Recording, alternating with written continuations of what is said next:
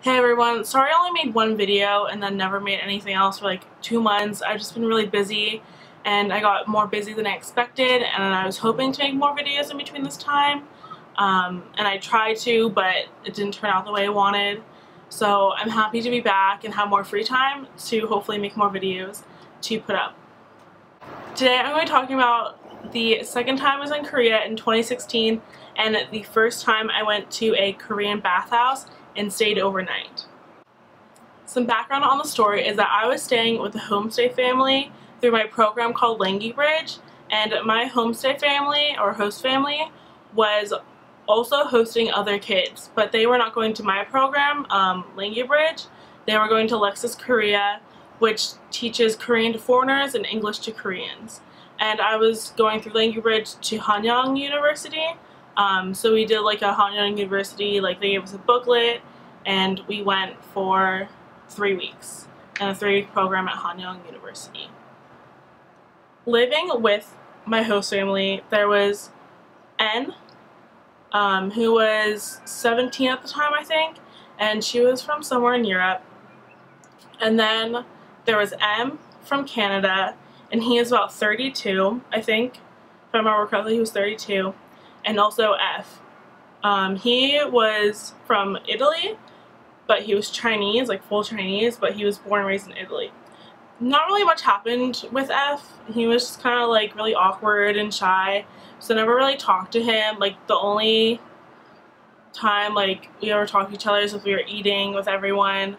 And then one time he was going to take a shower, and in Korea you have to turn on like the hot water before you take a shower.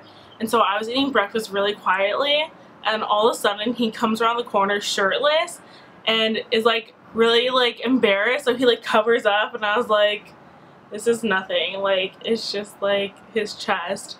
But he was like all like flustered, and I thought it was really funny because I kind of knew that was happening because I was like eating quietly, so I was kind of like waiting for it to happen. The night starts with Anna inviting me to go to the Jimjobong or bathhouse with her boyfriend Jay. And they had met at Lexus Korea because they do a lot of exchanges between Koreans and foreigners in Lexus Korea. And they hadn't told each other their ages before they had started dating. So she was 17 and he was 28. Which is like a little weird because they both thought they were like older or like younger. But like I feel like in Korea, like that's the first thing you ask is age. So it's kind of weird they didn't know their age. And also I'd met him before this night. We had ate at Seoul, which is like shaved ice, like Korean shaved ice. It was so good.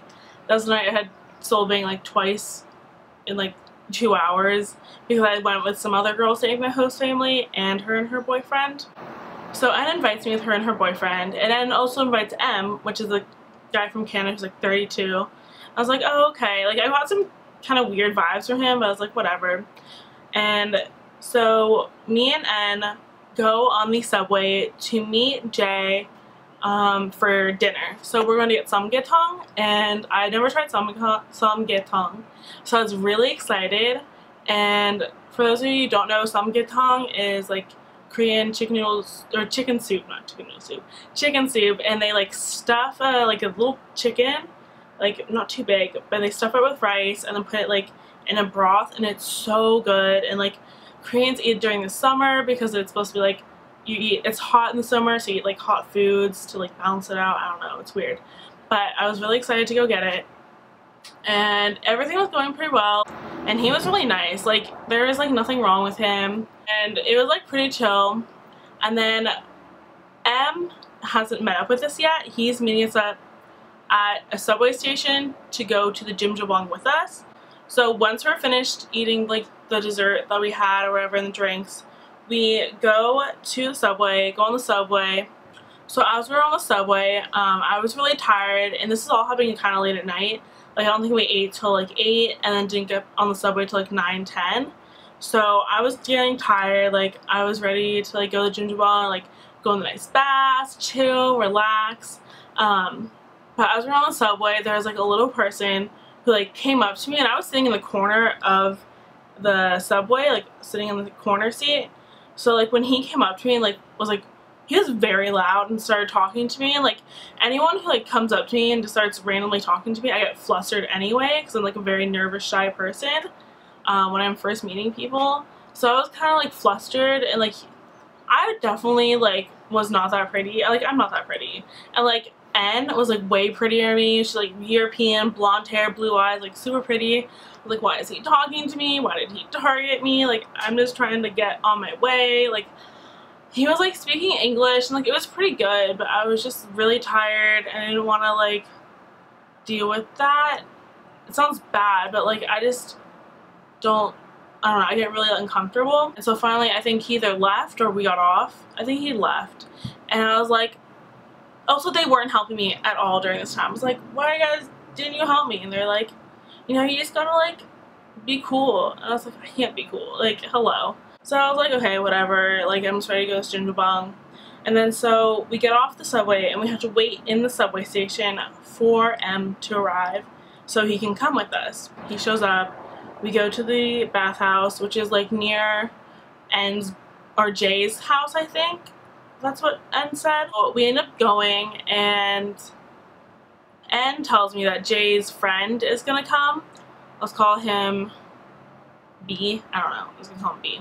So we go in, and M and J go to the guy side and we go to the girls, and we decided that we're gonna like go in the baths for a little bit and then meet up in the like Jimjabang area, which is like the area where like you have the clothes on and sit with guys and girls. Me and N end up going into the sauna where like you have to like be naked and like go in the baths, and it was a little awkward at first just because the only time I've kind of like gone to something like that is in Japan when we say like a hotel going to Mount Fuji. I went to the bathhouse that was in the hotel, and you had to like be naked for that, but it was kind of like comfortable like once you like go with friends and like are there, and it's just kind of like really nice because you're just kind of like in the water. So yeah, we were in there for like not that long, maybe like 20 minutes, and then we go out, we put clothes on, and I was like, if I'm gonna be sleeping here, I don't want to have a bra on. And then we go out and we're just chilling, and then I think we decided to go to the gym or the noraebang in the Jimjabang. So it's like a little karaoke room within the bathhouse, which is actually really cool and like really fun to like stay over for a night with your friends. So while we were in the karaoke, Jay gets a text from his friend B that B is going to be there soon. So we're just waiting for B in the karaoke room, and I'm sitting at one of the chairs like against the wall, and there's a chair next to it. And so M, the guy from Canada, 32, mind you, he comes and sits next to me, and I have the mic, and he leans into me and like is leaning like on top of me. I'm just like, I am not comfortable with this, like you're 32, and he's making some other like weird comments, and I was just like, this is not comfortable for me. I don't want this to be happening right now. Like, it wasn't like anything like sexual, but I just wasn't feeling it.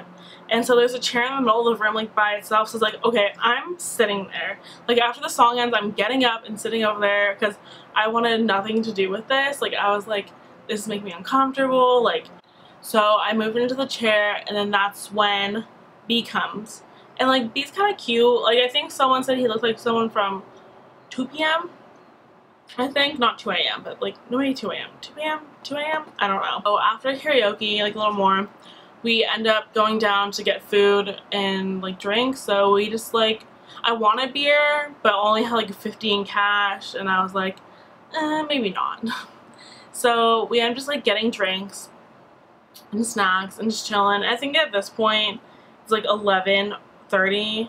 So once we finish, like everyone's kind of tired. Oh, at this point, M has left us, like go sleep somewhere else, and it was kind of weird. Also, when we were looking around earlier for a place to sleep, he almost walked into the woman's only area, and I was like, I barely know any Korean, and like yo means woman, so I was like, okay, like have fun, like whatever. So he goes off by himself, and we're just kind of chilling, and we have this like nice area. It's like a little bit raised, and like it's kind of nice and like separated from like the whole rest of the floor, which is huge. Like there's so many people like sleeping. It's like a huge space. So like we have prime spot, and I didn't want to give it up, but we ended up like getting ready to sleep, and it's so uncomfortable because you're just sleeping on the floor with like a brick of a pillow. Like if you've seen Korean dramas, like you've seen those like bricks, and they're just really uncomfortable, like not fun to sleep on. Like I can't sleep on the ground. I know some people can, like really love it, but for me, like I get too uncomfortable and I can't sleep, and just is not comfortable for me at all. We end up sleeping, and I wake up like 30 minutes later, and N and J are gone. I'm just like, where would they go? Like I'm uncomfortable here by myself. Like it's only like me, and then literally B is like all the way on the other side, and he's like dead asleep, and I'm just like, I'm here by myself. Like I don't know what to do. So like go to the bathroom, come back. My spot is still there at that time, I think, and then I go back to the bathroom like an hour later, and someone has taken my spot, and I was like, I don't feel comfortable like sleeping between like two random Korean people. Like I just didn't feel comfortable. I like go around looking for other places, and I like kind of like find a place, sleep for a little bit, get up, go to the bathroom. Like as I'm going to the bathroom, I hear, oh, 진짜 외국인, oh, 미국 사람. Like people are just like looking at me like, oh my god, it's a foreigner. Like, oh my god, it's American. And like I was like, ugh, I could see these guys who were saying it. Like I was gonna make the joke like, oh, 한국 사람, like, oh, Korean. But I was like too tired and too lazy. So I go to the bathroom, come back, find a different place to sleep. People were staring at me. I just wasn't comfortable. So I like found a place in the corner, and I still hear people like, oh, 진짜 외국인, oh, 미국 사람. I'm just like, yes, I'm a foreigner. Like, what do you want? Like, I'm just trying to be here, just like y'all. I was like tired, and I couldn't sleep well either. Like I kept waking up and like going to the bathroom, finding a different spot, hearing people call me foreigner like the whole night. Like every like 5 to 10 minutes, I swear I just heard people like, oh, foreigner, like, oh, American. So at that point I was like kind of over it. And then in the morning, when it got light, because I have like light skylights, so when in the morning like, you can see everything. So once I got to the morning, I like started looking for N and J. I was like, where are they? Like I can't find them, because me and N had decided to go shopping in Kadosugo. So I'm like, I just want to get out of here. Like I want to get up. I find her and Jay like in like the sea of people like sleeping, and so I like go over to them, and they're still sleeping. So I just like lay down next to them. After I found N and Jay was like, oh, my friend B needs to get out here. Like he has work. Like why isn't he leaving? So Jay goes to like wake his friend up. At this point, M has gone too. Like M left, and I think he texted N that he had gone. So I was like, oh, okay, well, we don't have to worry about him. So everything like gets settled, and then me and N get ready to go. But she's like, oh, I want to stay out here a little more. I was like, oh, I'll try to go to the bath before we leave so I can like just get warm. But I went by myself, and that was not fun. Like it was only the second time I've gone by myself, or like the first time I like gone in by myself. So I was really nervous, and like I went to the bath with like a bunch of old ladies. I was like, I can't do this. Like this is too much for me in the morning. Like I've had a bad night. Like this is way too much. So I ended up just like leaving, getting dried off, and meeting up with N, and then we go to get makeup, which was the redeeming factor of that night, I think. Yeah. I hope you guys like my video. I might make more video, like more story times while I was in Korea. Like I was not like a very adventurous person, so I don't have like that many like story times. Like I didn't go clubbing, like I didn't do that much stuff. Just like whatever like weird shit that happened to me when I was there, because a lot of weird shit happens to me for some reason. I don't know. I also might make a video about Language Bridge, with the company I went to Korea with. I went with them twice, in 2014 and 2016, and I also went to Japan with them in 2015, so I'm making videos about that. I have great story times from Japan. Okay, I'll definitely make videos from that.